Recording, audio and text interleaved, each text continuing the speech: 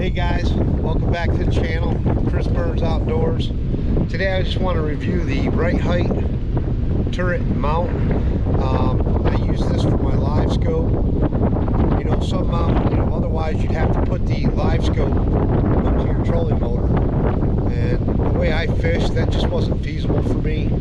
So what I did was I went ahead, I spent the money and bought this mount, and man, it works pretty good. I'm able to keep spot lock on, and I can pan around and check the area around me while I'm fishing. Maybe the bait fish moved or something and I'm out in deep water fishing smallmouth, and I'm able just to scan around and be able to check what I'm fishing in my area around me. So this is a pretty cool mount. So basically it's got this foot pedal here, guys.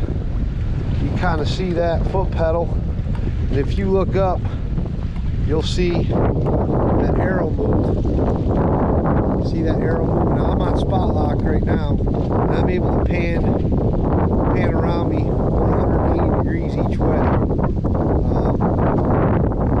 That's about the speed that goes, which is fine for me.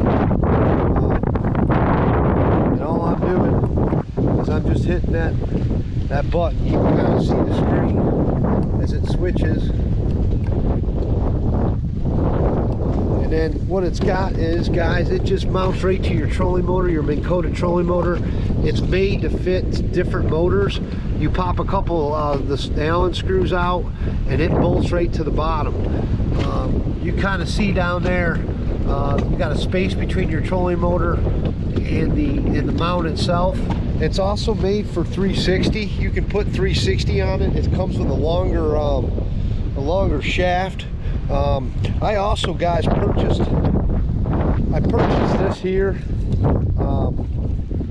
This is a mount that goes on, and basically what it does is, if you kind of look, it kind of mounts like that, and if you're in weeds or whatever, it won't bend the mount in.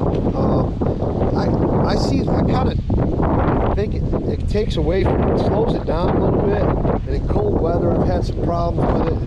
Their customer service was awesome. I went ahead and got a hold of them, because what happened was I think that stripped the inside. I had to send it in.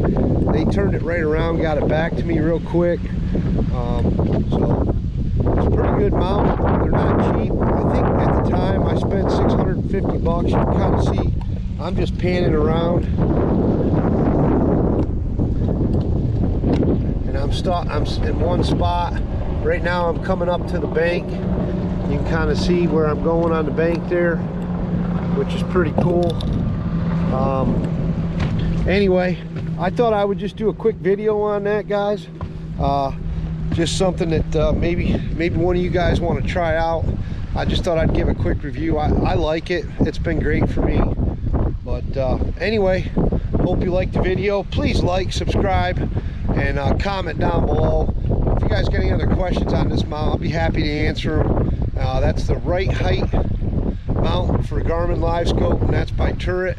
It mounts to different ones. This is the Ultrax. I know it goes to I think they've got it now for the Ghost.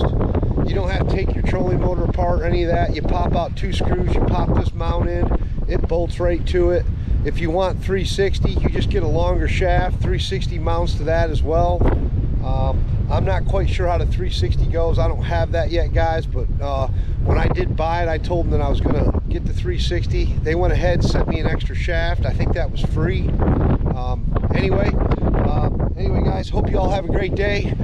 Good luck fishing this fall transition. You kind of see here, leaves are changing in behind me. I'm on Lewis Smith Lake. Beautiful lake. Little windy out today, guys. Hope you can hear this video. Anyway, talk to y'all later.